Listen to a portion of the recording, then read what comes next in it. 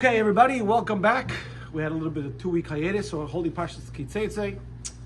Very, very interesting Parshat. The Parshat Teitzei discusses many mitzvot, just like all the other portions in the book of Devarim, the book of Deuteronomy.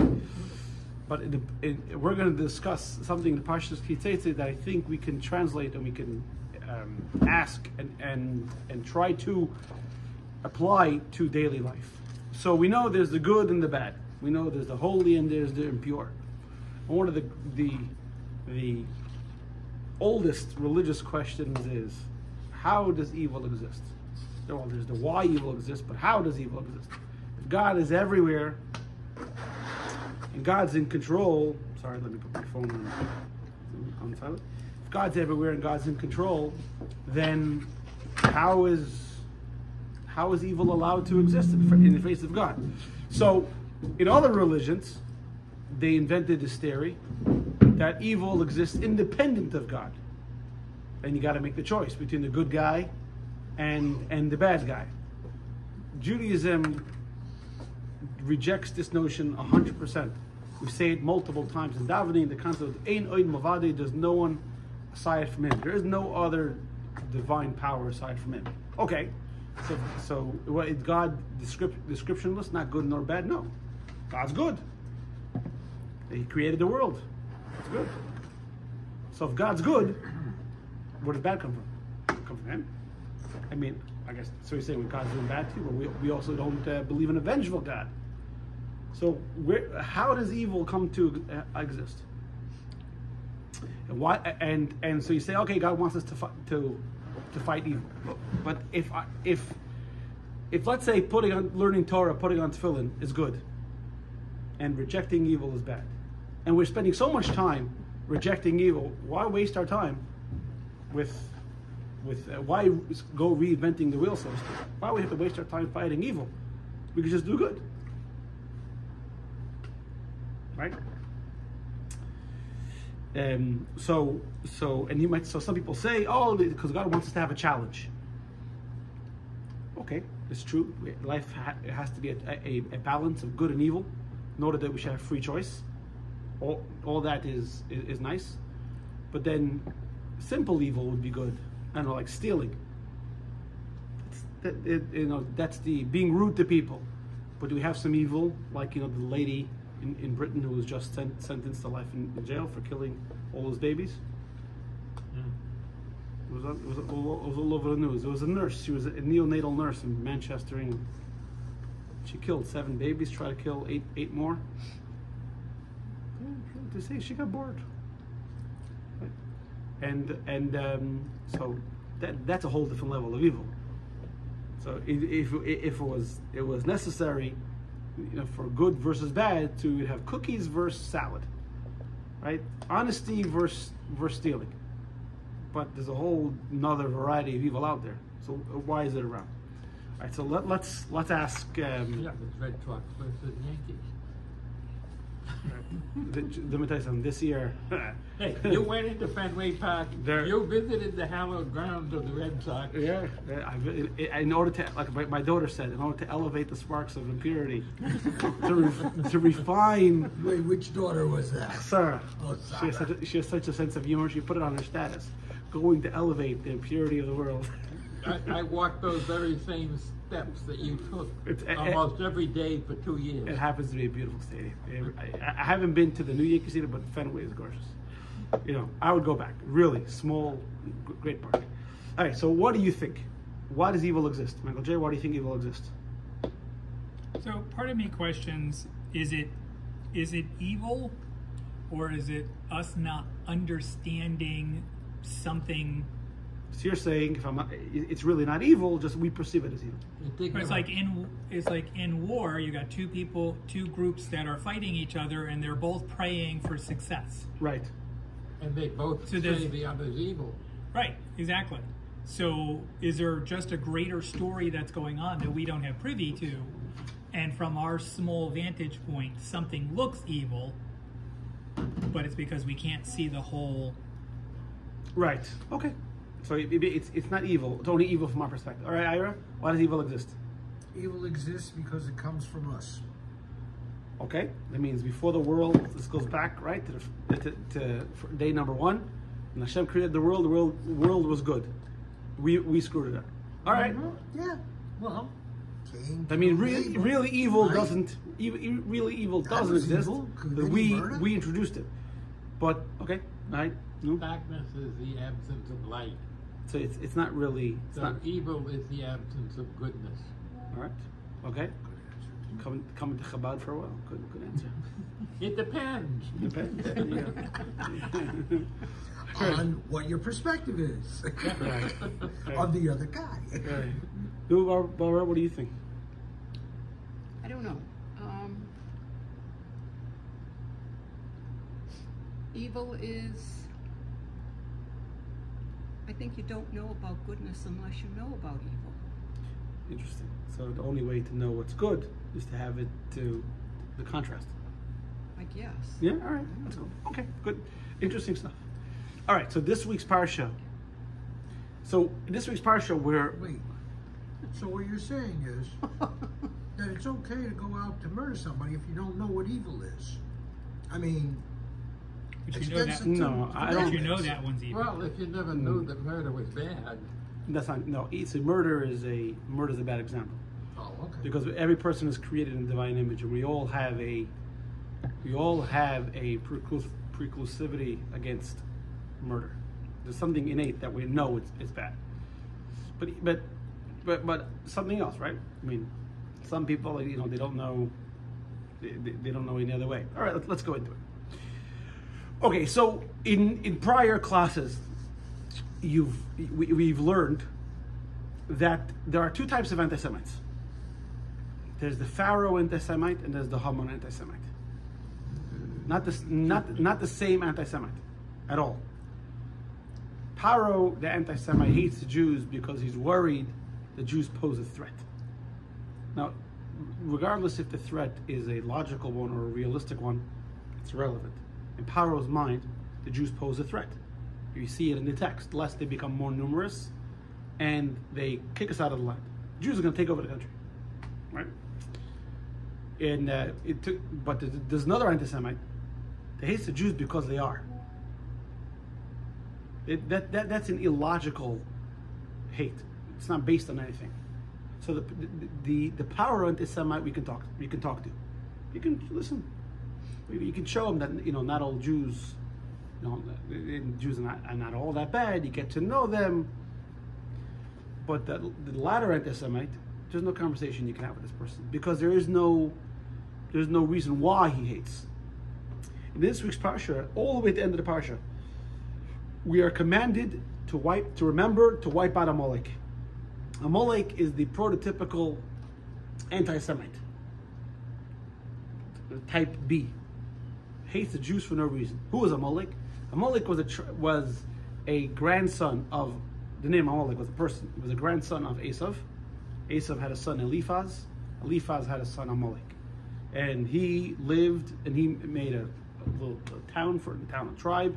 They lived in the southeast of Israel. I guess Jordan, Saudi Arabia-ish, around there. East, okay. Of Israel. Yeah. And now being a descendant of Yaakov, of Avraham, Yitzchak, they knew that the land of Canaan was for the inheritance of the children of Yaakov. Their land was never up for a fight. So they had no reason to feel threatened by the Jews. Yet, when the Jewish people left Egypt, for no reason at all, they weren't instigated, they weren't confronted. The Jewish people didn't trash them on Twitter, make fun of their mother. For no reason at all. What? X, right. Geographically, Yeah. where was the land of Goshen and where were the Jews actually living at the time of the enslavement? Goshen's in Orange County, New York. It's upstate. Right. It's Yeah. outside the city. About exit 130 off the 17. Jersey Turnpike, right? No, New York 17. New York 17, heading down toward New Jersey. No. Yes, heading down towards. Well, yes. no. Well, I guess. I guess you're going that way. You're also going down to Florida. whatever. Yeah. Anyway, the Goshen, I mean, Near there's a whole Tonga. discussion exactly where it is, but you have to think of it, it's in the Nile Delta. It's in that curve over there. And that it's all of it is close to the Delta. All gotta of be. the activities of the Passover and everything else took place in the Delta region. It's got to be. Yeah, it's got to Okay. exactly where it is. So Amalek came after the Jews that were leaving within the period of time between leaving that area and heading to the Sinai Peninsula, didn't he? Yeah, they attacked the Jewish people after the splitting of the sea. Okay, that would put Amalek further to the west than what you're describing. No, it's not. The Jewish people didn't enter Amalek's territory. Amalek left. Amalek came, in other words, he came out a long way. Yeah. We're talking a few hundred miles. Yes. Yeah. Yeah. And for no reason. Okay. And not only that, the Medrash says Amalek didn't dream that he actually would win the Jewish people in battle. I mean, they couldn't have. They knew what God did to the Egyptians. The Egyptian Empire was a much greater, more powerful army power than they were. They were a tribe. Egypt was an empire. You know, and Egypt was destroyed with the splitting of the sea. The only reason why they attacked the Jewish people, because it's God's people. It's a nudnik. I mean, he had to do, tactically, he had to get behind them to get the stragglers. Yeah, I guess. Yeah. I mean, the Jewish people traveling was a massive entourage. We're talking about 2.5 million people and cattle. So so the Rashi quotes. I don't know if he made up the example. I can't remember because it's the end of this week's A parsha. long time ago. I haven't learned this Rashi in a year. I don't know if he made up the example. He quotes it from the Gemara, but the example is given that it is a boiling hot bath or a mikveh. So if you go northeast, you understand what a boiling hot mikveh is, and everyone's afraid to go into the bath. This is before everyone had private showers in their house. Everyone's standing there. So one nunnik comes and jumps into the bath. Yeah, he gets burned, but he shows everybody that it's not so bad. So the Rashi says the same thing. The Jewish people were the boiling hot bath. Everybody was intimidated from them after the Exodus. No one would come close. Came Amalek and attacked them, knowing he's going to get burned. But now the concept, the idea, the possibility of attacking the Jewish people was implanted in the nations. Had Amalek not attacked the Jewish people, then they would have waltzed into Israel and everybody would just melt away in fear and trepidation. So our commandment, you see in text number 1, our commandment is to remember Amalek and to erase Amalek. So which one is it? Are you erasing? Are you remembering? You're erasing. You're remembering what to erase? Are we talking about Hillary Clinton's servers over here? What's going on? All right. So look at text number 2. So text number 2 says, this is from, we're going to have a lot of this rabbi in tonight's classes, Aaron Alevi of Barcelona. And he says this: God commanded us to remember what Amalek did to us when he hurried to harm us. We are commanded to arouse our passions to fight him and to hate him. We always remember the commandment and never allow our hatred of Amalek to fade. That means it's our job to confront the baseless hatred of Amalek or any anti-Semitic towards the Jewish people. We have to confront it head on. You can't just say, it's okay. No. This cancer has to be rooted out. And if we can't do it, then we hope that God will take care of it. Just a point of interest is, if we are to erase him from our memories, why does it go from generation to generation? And once he's erased in a generation... Because Amalek is not just a person. Amalek's an idea. Is it to erase from our memory or to erase from everybody else's memory? Everyone's memory. The idea, we're trying to eradicate this idea, the baseless hatred, number 1, and we're going to go on to say later on, But we're the concept, perpetuating his name.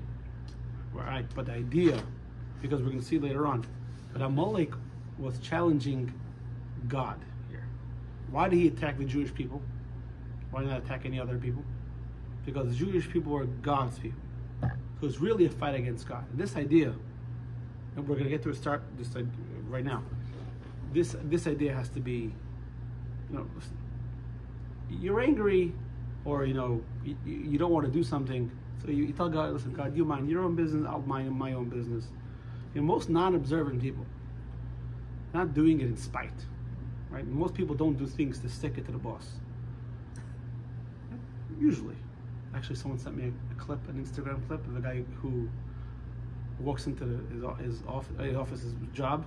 There's a bunch of people standing behind him with instruments.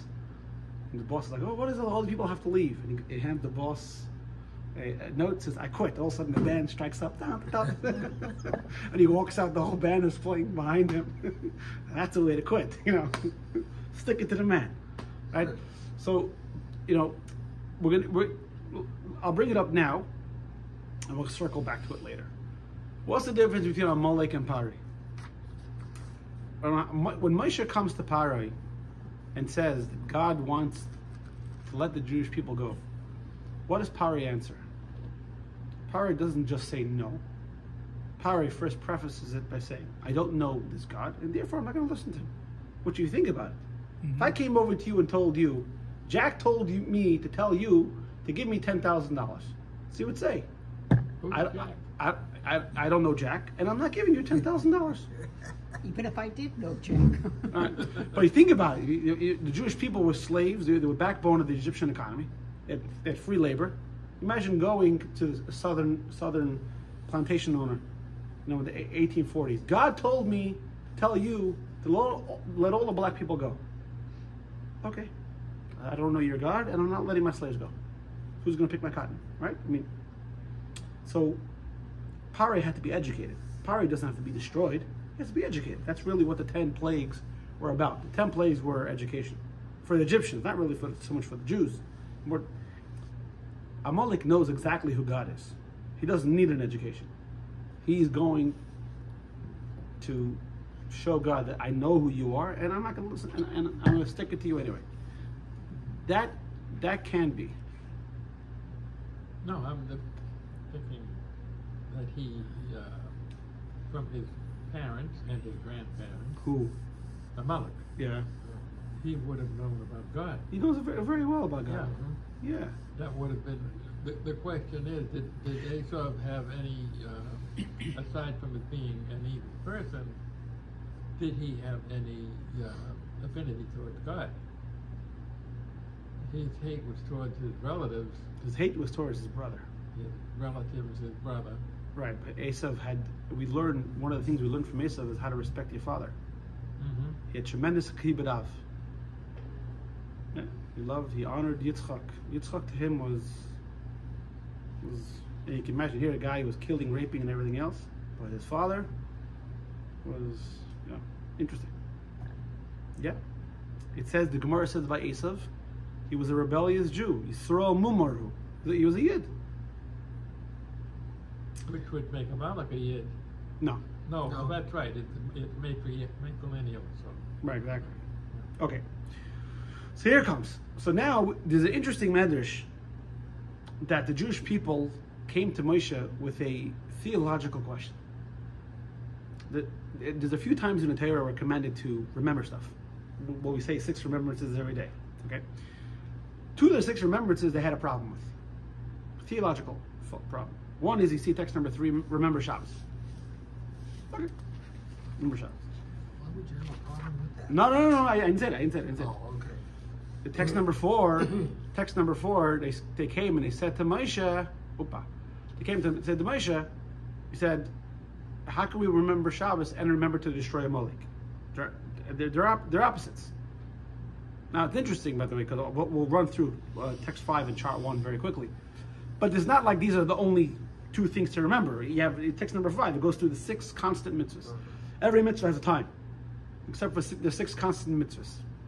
You see here, believe in Hashem, reject all idols. These are, altogether, there's 12 things you got to remember all the time. So these two that they have a problem with. So what does Moshe answer? Text number 6. You look at Moshe's answer. I'm running ahead here. Moshe answers them. He says like this. He says you can't compare a cup of wine to a cup of vinegar. They're both cups. This cup is sanctify Shabbos.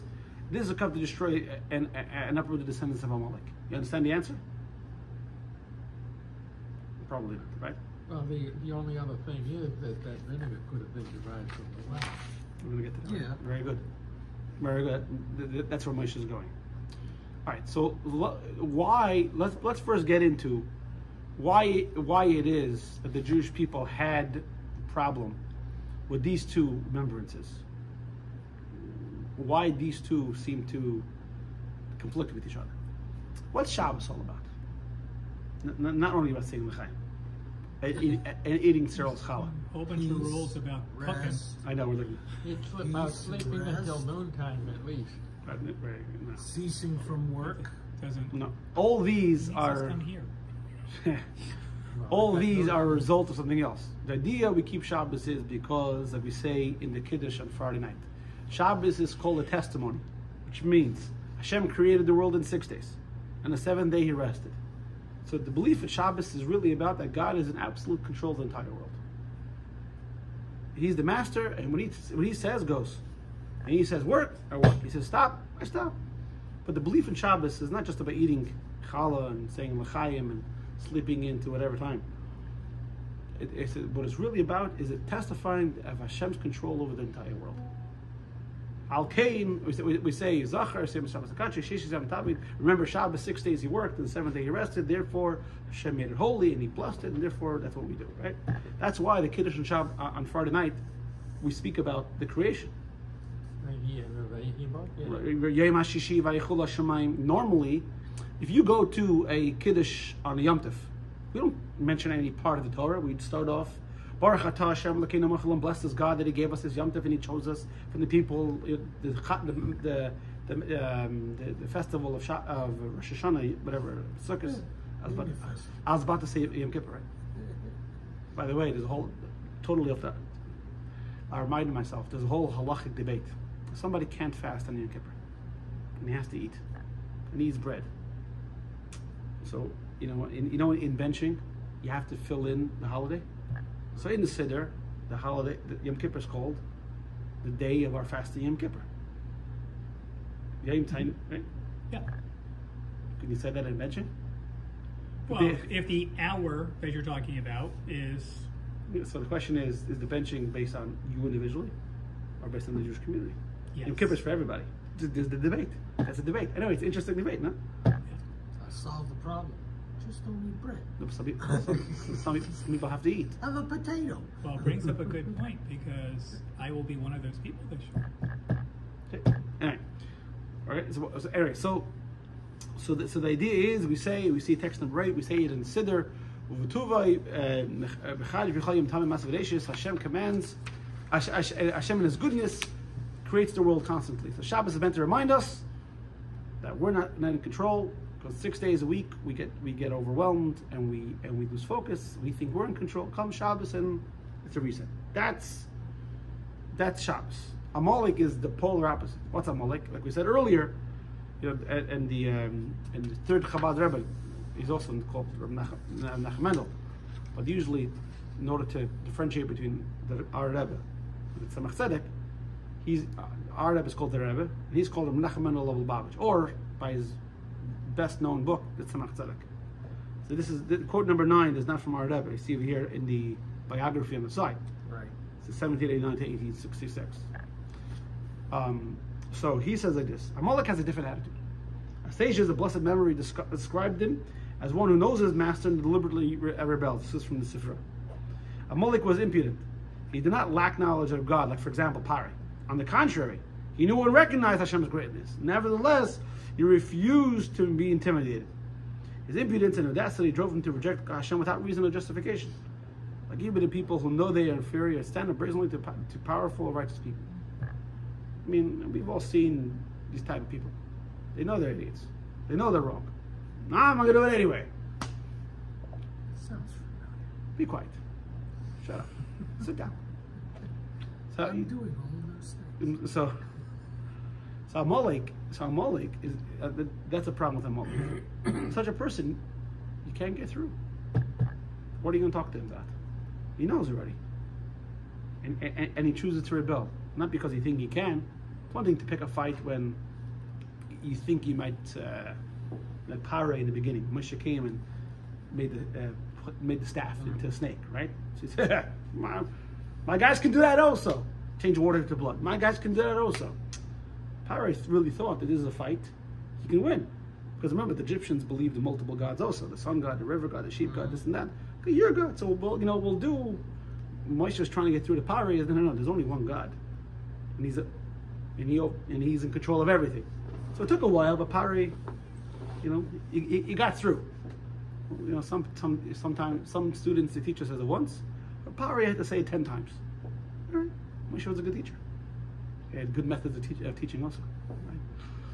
Amalek, there's no one, no one to get through. And like you see, there's an article over here. This is who is this by? Dust and Ashes, wiping out Amalek. It is Yad Vashem. This is an article. A good Israel underground newspaper. I guess maybe this was this printed, I think, at the time of the Holocaust. He says Haman and Amalek are targeting the Jews less as a people as a divine people. Therefore, the war is mainly against the God of Israel. You can't fight God. God is invisible. So you fight his representative. Who's his representative? The Jewish people. They are uncomfortable. They object to his Torah. They are uncomfortable with a God who sees and demands and accounting for wrongdoing. These things are not to Amalek's liking. They don't want them. They therefore wish to destroy the Jewish people who stand in perfect faith. This is why God's name and throne cannot be complete as long as Amalek is around. So that's what I think was Hitler was rumored to have said. The Jewish people introduced two things into society which have to be eradicated: circumcision and a conscience. It was either Hitler or some other anti-Semite that said that. You just like Mark Twain said all the good things, Hitler said all the bad things, right? Can we go back to that last line? Which one? This is why God's name and throne cannot be complete. He's quoting a line from Exodus. Hashem tells, after Amalek attacks the Jewish people, Hashem tells Moshe to remember to wipe out Amalek because my name is incomplete. My name is incomplete as long as Amalek is around. Because they're not people that unaware. They're aware and they do it anyway.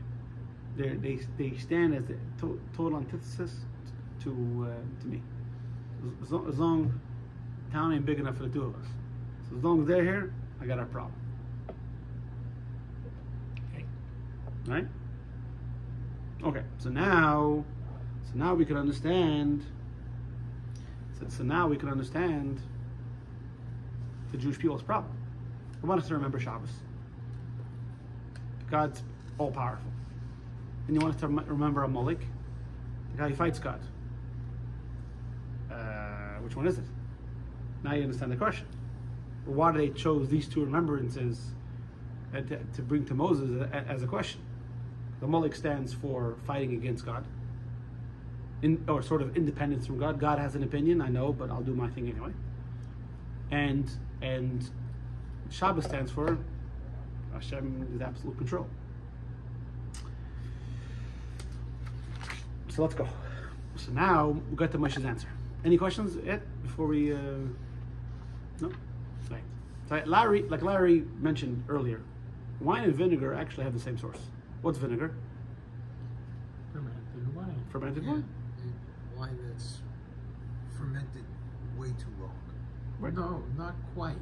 It's wine that has been fermented because of the addition of an additional catalyst. So if you look bacteria. at text number 11b, it explains how look at text 11b. It explains exactly how that happens. It's exposed to oxygen and bacteria. I don't know. I just buy it from Publix. I told Cyril, I need vinegar. Okay, leave the wine on the counter. Eventually, Patience, right? So Actually, you have to, if you really want vinegar, you have to seed it to make it vinegar. So what Moshe is trying to say over here, is this: wine is juice, vinegar is juice but acidic juice. In fact, vinegar, the root of the word vinegar is wine, and the second part of the word is acid. I think in Agar. vinaigrette, like vinaigrette means acidic. So Shabbos is juice. Vinegar is juice with acid. That means like this. What Moshe is trying to say is, you know what your problem is, people? You think that there's two different sources here. Everything comes from the same place.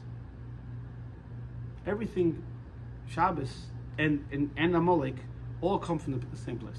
Look at text number 12. The Rebbe writes like this. Text page 121.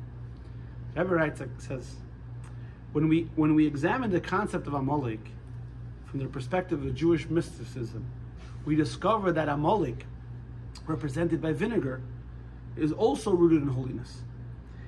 How can anything deliberately rebel against God if there's nothing beside him? It's only possible because there's nothing that God can't do. Let's explore this. Many times when we think about God as the Almighty, all capable, we think about he can split the sea, he can make water come from a rock, bread come from heaven, whatever it is. But usually we attach it to material things. But many people struggle with the good and bad thing. That God in his ability has. So let me ask you a stupid question. If God wanted, could 2 + 2 = 5? Yeah. Sure. I mean, it also doesn't make sense because 2 + 2 is 4. But if you wanted it, it'll be 5. It means rebellion doesn't show that God doesn't exist. Let's go to the subject for a second. I'm trying to think of a story to. Moshe comes to the burning bush, and Moshe asks God, "Where are you? Where are you and the Jewish people suffering?" And God answers, "I will be with them in the light, and I'll be with them in the darkness." Moshe's question is the question human beings have when people are suffering or when evil. It's an absence of God. God says, "No, that's not true. I'm there in the good. I'm there in the Shabbos, and I'm there in the Amalek also." That means the possibility or the rebellion against God isn't lack of godliness. That comes from God too. Or like you were saying. To prove that godliness exists on Shabbos, that's easy. But to prove the godliness, let's get Kabbalistic for a second, okay? Kabbalah talks about why Hashem sends the neshama down to this world. Over there, it's good. When the neshama leaves here, what happens? It goes back up. Good. So what's the point of this? Or like Jerry Seinfeld's joke about the horse racing. You know, the horses come back at the starting line and they, we were just here because they don't know the whole time, right? So what's the purpose of just going around in a circle? You come back to the same place. So we can do mitzvahs. But Right. the purpose of the mitzvah, Kabbalah explained, is that light is appreciated more after experiencing darkness. When you're all experiencing Shabbos, the lack thereof doesn't mean anything. It loses its, or it does mean something, but it's a lot greater, a lot more precious to be able to realize the godliness even when it seems like he's not there. That's unique. So the Amalek, or the vinegar, gives us the possibility to experience godliness even in a place where we think godliness doesn't exist. So how do we experience godliness in such a realm, the Amalek? You get rid of it. So Amalek stands as an opposition to godliness. And we get rid of him. And then we see it. So take it to a broader, which we've covered before. The fact that the land of Israel is a holy land and the Jewish land, very good. Why did Hashem kick us out of the land of Israel? It's not just for punishment. Because that God is in the Holy Land is obvious. Everybody knows. It's one of the most visited places in the world. Everyone goes. You know, I remember as a kid, I think I went for my bar mitzvah. It was my first time there, my bar mitzvah. So I thought, who goes to Israel? Some stupid kid, from Brooklyn, closed, in my little world. Who goes to Israel? Jews. Jews go to Israel. I go there, I see Christians, crosses, and like, what are they doing in my country? Why are you coming here? You got the whole world. Leave the country for me. Paul explained to me that it's not only the Jews that realize the land of Israel is special, the whole world realizes the land of Israel is special. But to go to a person and say that God is present in the land of Israel, thank you. What about a Bangkok? God's there too. There's idolatry in Bangkok. Okay, so get rid of it, and then people will see the godliness is there. Did they rescue those kids, by the way? Yes, they did. All of them? Yep. Oh, thank God. Okay. What are we talking about? There was a gondola going across a gorge that ferries teachers and students to a school, and it's in a part of Pakistan where there's no roads or anything. So they use this gondola, and one of the lines snapped. You didn't see it on the news today? It was all over the radio. Where have you been? Living Didn't see under any a news rock? today. Actually, I didn't see any news in the several days. No, I heard about it on the radio. Was that Italian news? No. All right. And, Yes, by, sir. and by sea, I mean I didn't listen to any podcasts today, so In the car. All right. So it's interesting. The vinegar seems very bad, but even in Talmudic text, we find different texts about vinegar. On one hand, if you see text 13:8, vinegar is good. You get a whiff of it, has a kick, restores the soul.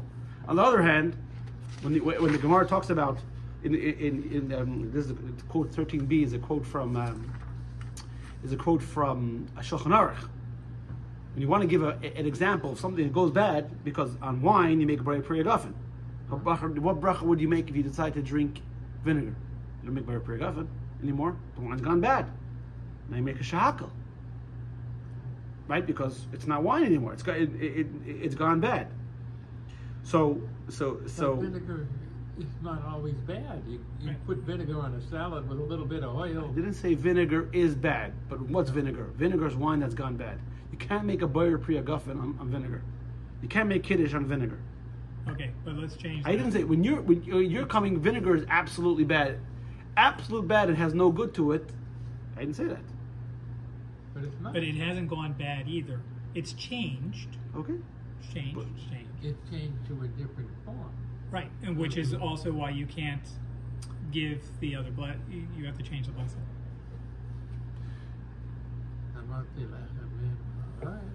I might see vinegar. I might see vinegar min hayayim. Yeah. Yeah. This He who makes vinegar from wine. No, that's a good blessing. No. yeah, when vinegar goes bad, does it turn to wine? Like it goes from brand. It goes from brand name vinegar, then it goes to Walmart and generic. Then it all depends. Okay. And then you use it for laundry. Exactly. And don't forget, there's brandy. Does brandy turn to vinegar? I have no idea. I'm not the house expert on alcohol. So we have over here. I know just. On one hand, if you're thirsty, after Yom Kippur, let's not drink. Don't drink vinegar. Other hand, vinegar has the power to uplift you. So this is what the Rebbe says. Chassidus says is Amalek. On one hand, Amalek is rooted in God. God put it here in order for us to negate it. There's certain things in life we're here in order for us to negate. That's why they're here, for us to get rid of, put aside. Not everything has to be utilized. Some things have to be put away. Like half the junk in my house. I would up that number. Remember, 2 days after you throw it away, you're going to find a need for it. So you shouldn't throw it away. Give it to me instead. I said half the junk. The other half is junk. So this is now the problem with vinegar. It's acidic and painful. Let's look what the Rebbe says. Text 14. How the Rebbe puts it into words. Where are we? Look at that. He says, it is what Moshe Rabbeinu is telling the Jewish people. A cup of wine cannot be compared to a cup of vinegar. Shabbos and Amalek are both cups through which we are filled with the revelation of sacred godliness, because Amalek is also rooted in holiness. Your whole problem was, your question was based on an idea that's false. Basically the common mistake that evil exists outside the purview of God. No, Amalek is rooted in godliness too. However, the two cups are not equal. Just because Amalek is rooted in godliness doesn't make it good. It makes it present. The Shabbos cup is for us to utilize and to observe and to sanctify. While the Amalek cup urges us to punish. By remembering Shabbos, remember Hashem's omnipresence on earth. Remembering Amalek doesn't reveal Hashem's presence on earth. Only when we punish Amalek, question and obliterate. So the mitzvah, by the way, to remember Amalek isn't to remember that the story once happened. The mitzvah to remember Amalek is to get rid of Amalek, to actively get rid of it. Why? Because it stands against everything that's good. And when you do that, you're lifting up the good, because you're actively removing what's bad. Does that make sense? Mm-hmm. It's not just remembering that evil exists. It's being an active participant to get rid of it. It's automatic. Why are you doing it? Because why do people go to war against Nazi Germany or against communists, whatever it is, to get rid of the evil? That's why we do it. So automatically, I mean, you should at least. The feelings of morality or the actions should be based on this. You always have to remember why we're here. And thus, vinegar is an apt metaphor for Amalek. When we obliterate Amalek, a cup of vinegar is revealed as a medium that restores and vitalizes the soul. This is because remembering to destroy Amalek demonstrates that Amalek existence derives exclusively from Hashem's unlimited omnipresence. It's because Hashem has the ability, or to use Chassidic terms, in Hashem's ability to be infinite is the ability to be finite. In Hashem's unlimited ability is his ability to produce good and bad. If it wasn't, then he wouldn't be unlimited. He wouldn't be almighty. So when we crush Amalek, we're recognizing Hashem's unlimited ability. Is that click? It's kind of what's called in Jewish learning shlila. It's you go about it through the back door. We don't say directly, we infer it. So, all right. So why does evil exist? Why are we wasting our time? We're not wasting our time. The whole premise of the question is wrong. When you are fighting evil, when you're dealing with it and you're putting it aside, what you're actually doing is you're making the world a more godly place. Why are you acting this way? Because Hashem asked you to. And unlike them, that idea that I can do what I want and I can hurt who I want because I feel like it. No, you're combating that. Why? Because there's an all-seeing eye. Because Hashem wants us to act in a certain way. Does that make sense? Yeah. Let's get to the key points. All right. To remember something in its truest sense is to relive the emotional experience with whether trauma or joy. It's not just to write it down, to remember. Like now it's your anniversary. Do you just remember it, or you were happy? What? Is it just an event anniversary, or you actually you're happy that? I don't know. You don't know. Right? We've been together so long. Who even thinks about it anymore? Exactly. Thinks about what? There you go. 58 years, and how long were you dating before the wedding? 4 years. 40, so it's really 62 years. That ain't bad. Not bad. I don't know. That's a long time. Remembering Shabbos. But if you don't know any better, it doesn't feel Yeah. right. Manis Friedman has this, I don't know if it's a joke, it's not a joke, is you go to older people and you ask them, why do you love each other? They don't remember. I think it was her ability to play the flute. That's right. Her music enchanted me. Exactly. Oh, yeah. And her cooking. Oh, like a Right, siren. Barbara? Any cooking? Yeah, but what did I play? The sousaphone, the tuba. Tuba. Seriously? Yeah. Remembering Shabbos entails that living inside the moment of creation. Remembering Amalek includes living inside the rebellion of God. Two can only be relived simultaneously because both communicate the same point. Shabbos declares that Hashem is a true master, who is omnipotent and omnipresent. Amalek declares that Hashem is omnipresent even in the face of evil. There is no place aside that is void of him. No place void from him, including places that are bad. Remembering Amalek is not enough. We must remember to fight Amalek until he is crushed. Only then is the full scope of Hashem's omnipresence revealed. Evil exists only to demonstrate Hashem's omnipresence in the face of evil, which is why we fight evil wherever we find it and why we can always overcome. So being that this is a story about, this is a class about evil and anti-Semitic, let me end up with a story. This story happens in, I think, late 1900s, early 1900s, late 1800s. This story is with the family. His last name was Paltiel. The first name, I don't remember. They lived in a town. And the guy was a logger. He lived at the edge of the forest. Right? That was his business. And he was a chassid of the 5th Chabad Rebbe, Shalom Dever. Now the head of the town was an anti-Semite. I can't remember his name. It wasn't Shalom. It was some Ruski, Ruski name. So this guy, this Baltiel, his son was learning by the Rebbe in Yeshiva. So he wanted to make an addition to the house. So chassid, before he embarks on an adventure, he asked the Rebbe for a blessing. He said, yeah, it should be with blessing and success. Now this head of the town, this Russian anti-Semite, wanted to make problems with the Jew. And he came and he passed a law that you can't build without a permit.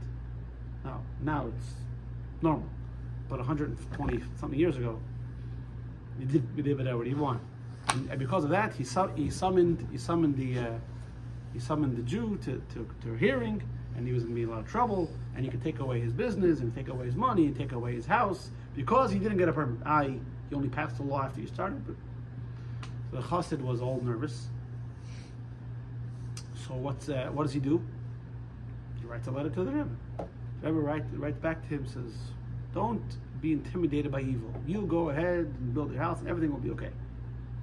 So when the Rebbe gives a blessing like that, you continue building the house. So you can imagine how infuriated the head of the Russian was, the head of the town, that this guy was continuing to build his house. You're going to see when we're going to bring you in front of the committee, you're going to lose everything.